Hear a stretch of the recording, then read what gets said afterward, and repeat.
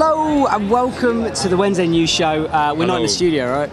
We're not in the studio. Where are we, Hugo Pilcher? We're in the Arc'teryx stand at Outdoor 2018 in Friedrichshafen, which is where we've been for the last couple of days, checking out all the best new gear, trying to get it all down on some kind of camera for you. So it's been pretty good though, right? Have you gone mad yet? It's like 6 o'clock on our final day here, and I've lost it. What have you been doing? We have been pitching ideas for new videos. We've been filming loads of products. We've been trying to steal as much food as possible. Can I ask what this is? Well, what that is a microphone that has been botched into an upright position because somebody forgot the SD card, didn't they? Yeah. It was me, I forgot the SD card. So if the audio is a bit dodgy, it's my fault. That's fine though, we can move past it. Yeah, we've had a few beers, we'll be fine. We can move past it. Should we do the gear first or should we do the news first? Let's do the news. Let's get the news done. Okay. Do you want to go first? Yeah, because I think you've got an exciting story. Super exciting. So every time we go to Black Diamond, which is next door, there's a lovely lady on reception, and that lovely lady on reception climbed the second ever 8C female boulder the other day. Yeah. Kaddi Lehmann. What's her name? Kaddi Lehmann. You just said it? I just said it. Yeah.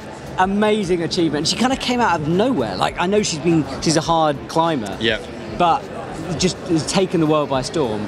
We sat her down yesterday, had an interview, so that's going to come soon. But check out a few of these photos, which are probably going as I speak. Probably. Yeah, but she's a lovely, lovely lady, and she, I don't know, it kind of adds to the rostrum of Black Diamond, kind of having the strongest members of staff ever. Like Roland Hemmetsberger, the guy who works full-time for them and is climbing 9A and has a series out on Black Diamond at the moment, by the way, and is a very nice guy, and actually currently has a moustache. Yeah, Kaddi. Nice from Roland. She doesn't have a moustache, No, Roland does. No. Do you think the EpicTV team rivals the Black Diamond team in terms of climbing ability? Well, you are really setting the standard with it. You can't. I can't talk about it. Ooh, that's something we can't talk about. Almost spilt it. Yeah, spilt the beans. So nice one, Kaddi. That's the first bit of news. Okay, next bit of news is that Adam Hocking has done an E9 in Buttermere in Lake District. It is called Blood Eagle. It was reported on UKC. It weighs in the E9 6C, so pretty hairy. Nice one, Adam. Really, really cool. Have you heard of Adam much before? Like, heard him in and out kind of thing? In and out. Like, I mean, there's no photos from that ascent. No. It just shows that he's a little bit underground, you know what I mean? But also, where he was climbing, that's the Lake District where we were, like that same crag, or quite close crag. No, it was Buttermere that we were the other day with Katie and Charlie. Check out that video. Put the link in the description below. Don't say that. Okay. Every time we say that, I have to put the link in the description below. I'll link it in the YouTube thing. But basically, yeah. So, but we were there, and it is amazing. So, beautiful crag, Lake District. I would highly encourage anyone who wants to do some track climbing in the UK to go there. Buttermere.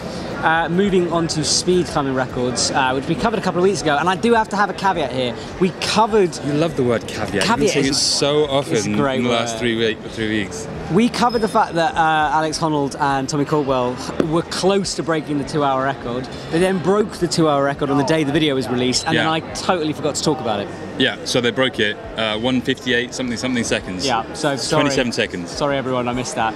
But more speed records is that Colin Haley has frankly dashed up the Cassin Ridge. Frankly dashed. I'm so posh. He's smashed up the Cassin Ridge solo in 8 hours something minutes. So an incredible achievement, and he reckons that because it snowed, that if it hadn't snowed, he would have gone like an hour faster. So that's outrageous. Right. He says that though, doesn't he? Yeah, he's getting old. He's getting on now. How old is he? I don't know. Probably about my age. I've always wanted. You're peaking. I peaked, I think. Another hint. Another almost spilled bean. You can't tell them. No. What does everybody think he's talking about? I don't know. I think we're being way more cryptic than we think we are. I don't think anyone has any clue what we're talking about. I think they do. Should we move on to gear? Yeah, move on to gear. Because we're at a trade show. There's been a lot of brands putting out lots of new, very cool gear, and we thought we'd just grab a couple of bits that we like the most. Yeah. What is your favourite bit of gear? Okay, this is outrageously simple, right? Yeah. So, Black Diamond cam. Now, you'll notice, Hugo, that this Black Diamond cam isn't in an open position. Why not, Matt? Well, that's because it has this amazingly simple trigger system. So, this is only for the larger cams, and they usually have this is a medium-sized one, but the big ones are huge, right? Yeah. You've got them all dangling in your harness open, takes up a lot of room, it's just awkward. This lever keeps it nice and compact. You get to your crack, you shove in the crack, and shoving the cam into the crack, press the trigger, drop it, but it immediately pops open. So that lever holds it shut.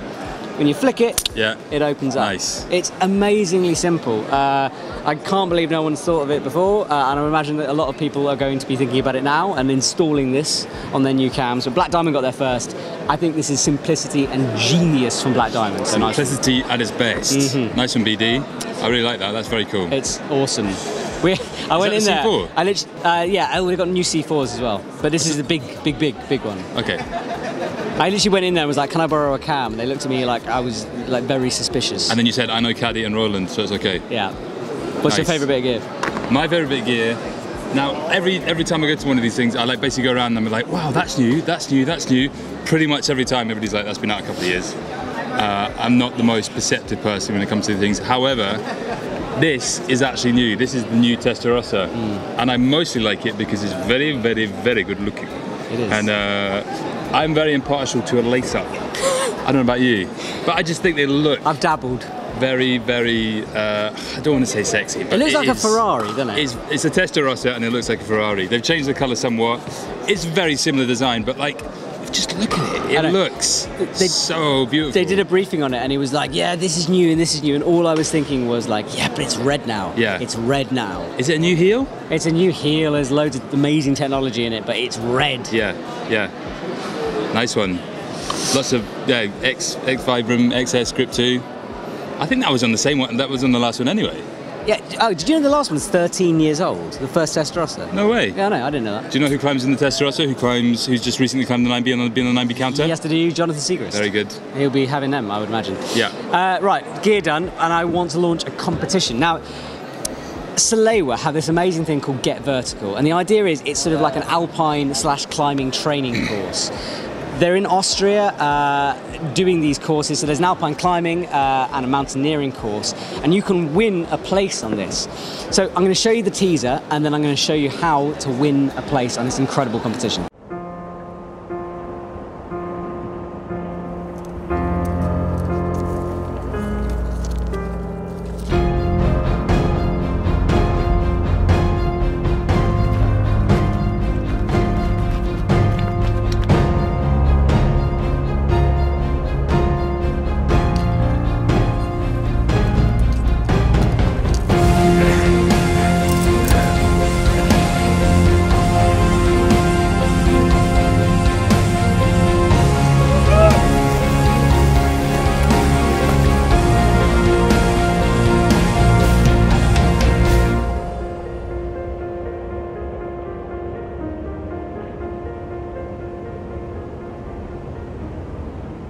If you fancy winning a place, then click on the link in the description below. You simply upload your best mountain photos to the website, get your friends to vote on it, and you can win one of the 20 places available. There's also an online game on the website where you can instantly win Salewa products and prizes. It's worth an entry, surely. Like 20 places available, so if you've got a cool pic and you've got loads of friends, make sure you upload it. Yeah, awesome. That sounds really cool. And I like Salewa clothes. Yeah, you've got a few, haven't you? I do like Salewa clothing. Yeah. Yeah, it's wicked. It's good kit. That's kind of it, I think. We're done.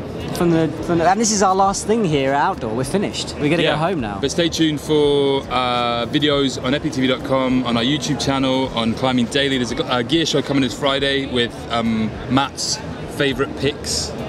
Does it include the Testarossa? Does it include the C4 Can't give it away. Can't give it away. We don't know, but it'll probably go into more detail than I went into about the Testarossa. So stay tuned. Keep out of trouble. Be nice to your mothers and fathers, because it was Father's Day on Sunday. And I'll stop talking. See you later. See you later. Bye-bye. That was good. Yeah.